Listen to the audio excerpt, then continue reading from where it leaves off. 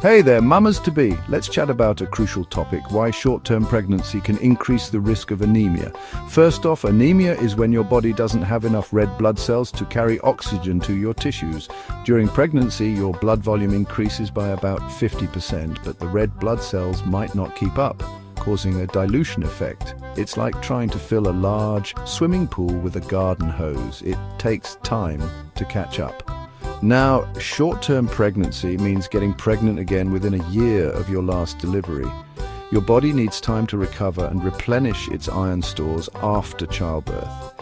If you get pregnant too soon, your body might not have had enough time to rebuild these stores, putting you at a higher risk of anemia. Let's dive into the pathophysiology. During pregnancy, your body needs more iron to make hemoglobin, the protein in red blood cells that carries oxygen. If your iron intake doesn't meet these increased demands, you could become iron deficient. This can lead to symptoms like fatigue, weakness, and shortness of breath. Imagine running a marathon without proper training. It's exhausting. Anatomically speaking, the placenta plays a huge role. It's the lifeline between you and your baby, and it demands a lot of your body's resources, including iron. If your iron levels are already low from a previous pregnancy, the new pregnancy can tip the balance, leading to anemia.